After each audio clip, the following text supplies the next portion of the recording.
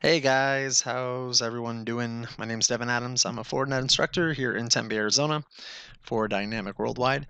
And I've been recording these videos as study for NSC 7. And I'm just kind of throwing them up here just as I study. Anyways, I had someone in the last class ask me about running a host scan on VPNs. And yeah, so in the last video, let me back up a little bit. We were successful in getting our VPN tunnel up from our remote user, right, using SSL VPN. And we were able to establish it. And from there, they can access, company side resources. So there's our data centers, firewall. Then here's also our IIS server. So, anyways, but one of my previous students, Bob, what's up, Bob? He was like, "Hey, you know what? We mentioned running a host scan on the machine that's coming in, and if you think about it, that's smart, right? So we're essentially it's getting so late over here, guys. Sorry. We're essentially letting doors open into our network, right? And once they're beyond our perimeter here, I mean that's a risk. It's a natively a risk all by itself. So we do have endpoint control though, and endpoint control would be registering the 40 client with the endpoint management server that is a separate license, right? And that's where we could get full control all the way down to the host machine. Now, there is a oh my gosh, really? Four yawns. Anyways, there so sorry guys. There is a better than nothing option though, but it's really tricky, okay? And that is using the host check that's in your SSL VPN. Now, why it's tricky is because there's a couple of real big catches. So for starters, one is it has to be running a Windows machine because it actually ties into the security API. Let me load that up. Let me load that up here. So what we're talking about here is when you go to your system settings in your Windows machines, this is the action center. This is the Windows Security Center, right? And as you can see, we have our virus and our threats saying that no threats were found, but it's giving me a negative because I didn't set up my ransomware, okay? But other than that, I mean, it shows me that my let me go back and let me refresh this. So, so it shows me that I'm all green, okay? So, and what it does is that it ties into this Windows API, and Windows API is going to give you a yay or a nay if you have an antivirus turned on, or if it's up to date, or if your firewall's turned on, right?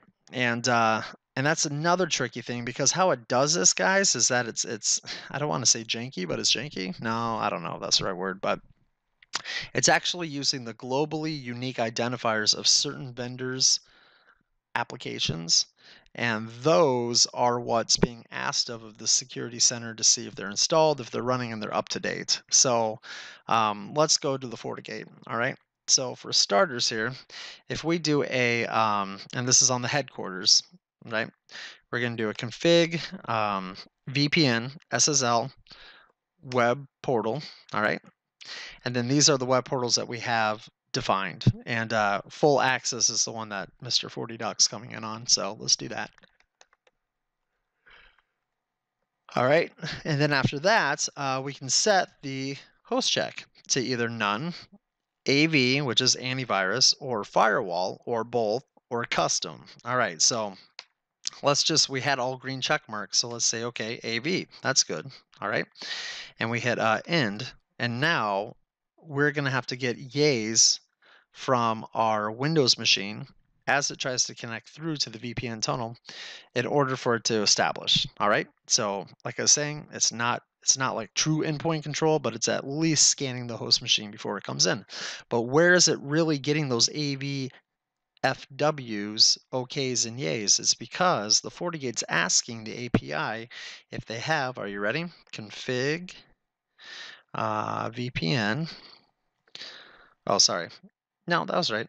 SSL web portal host check or web host check software.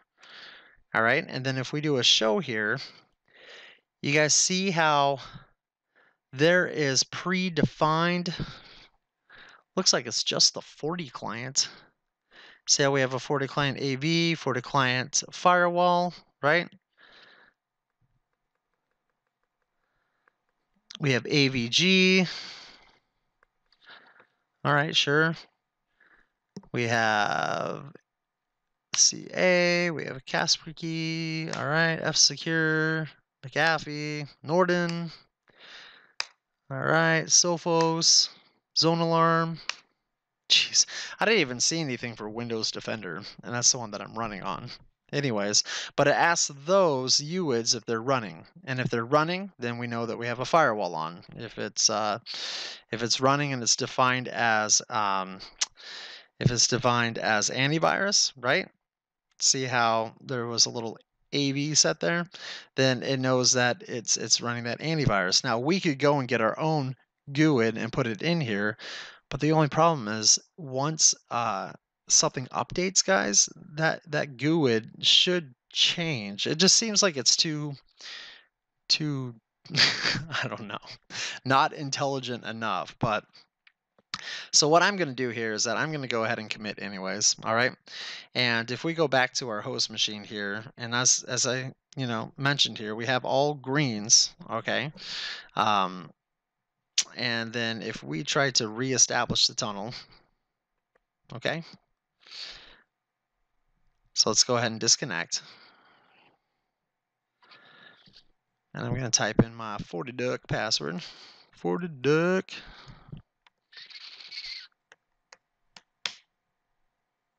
Okay, let's see if it passes it.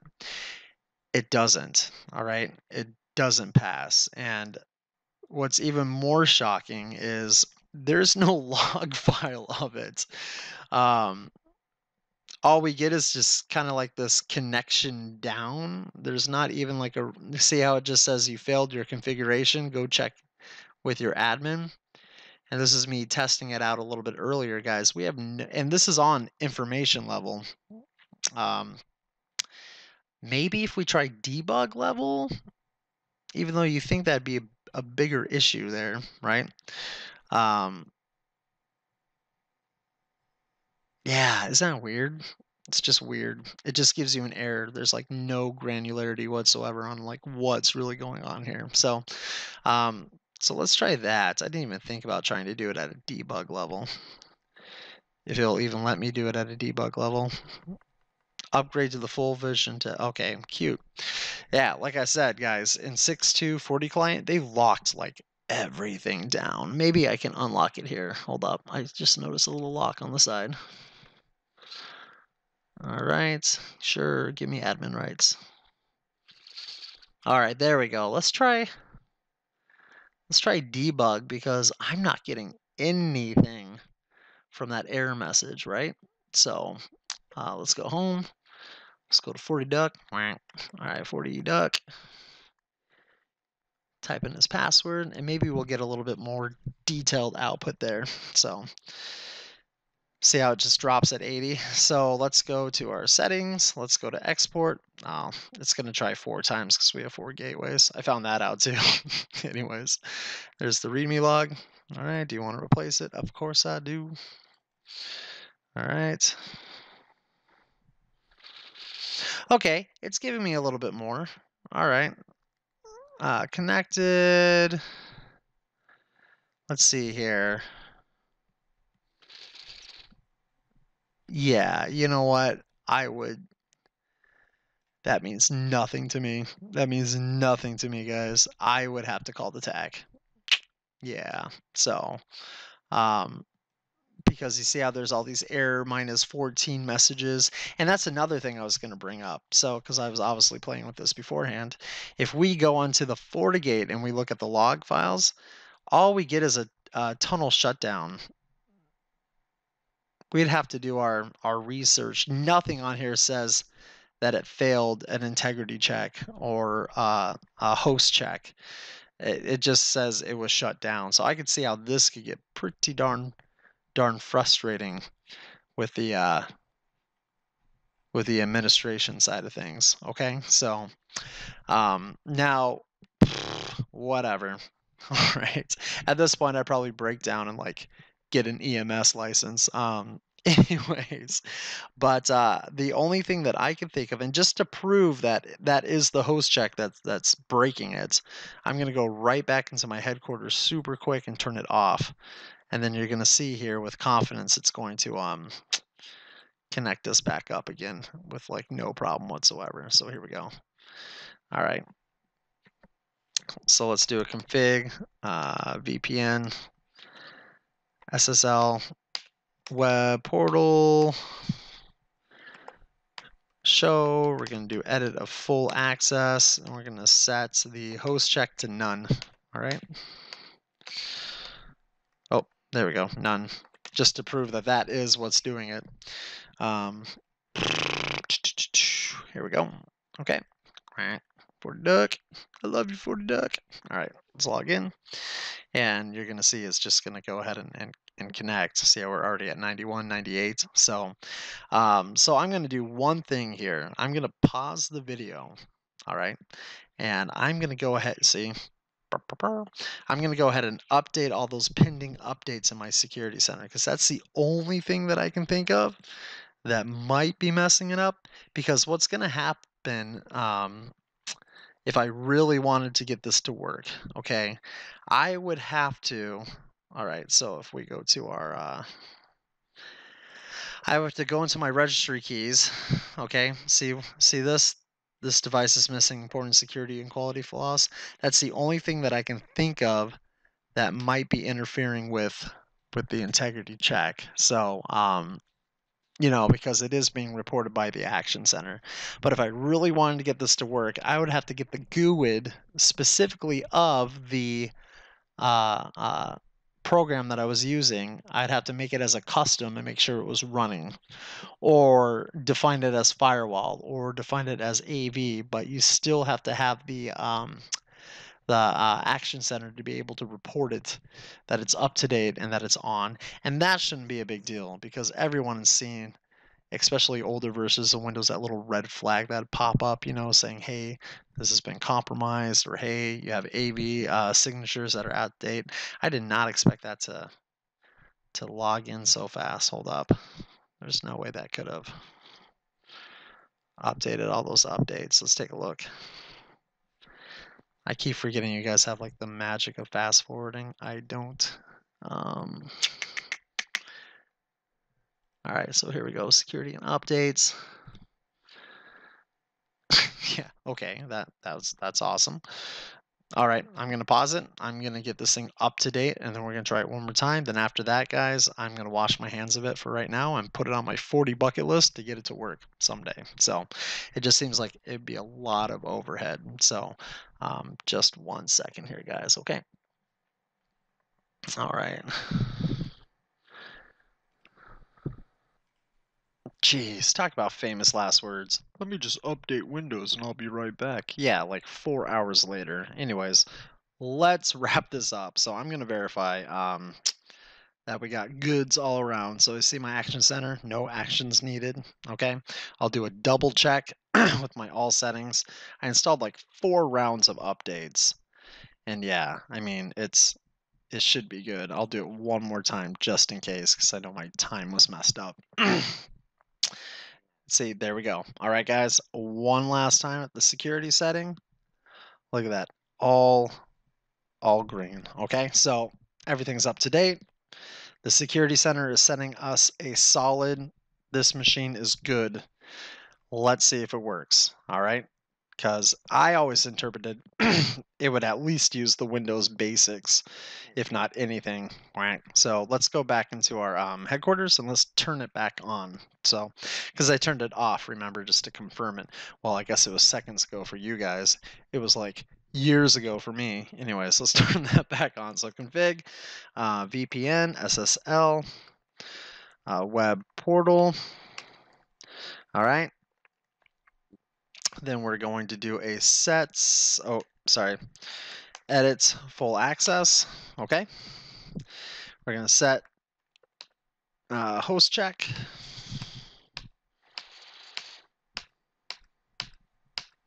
Okay, I better just type it out. There we go. to AV and firewall. All right, we'll do a commit, and let's see if it works. All right.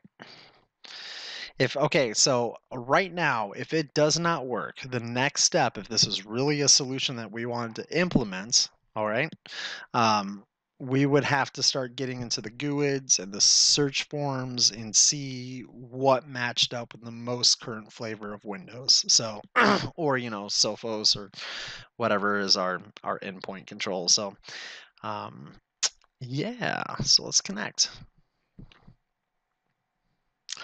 I acknowledge. All right. So 40 duck. 40 duck just wants to work. All right. Okay.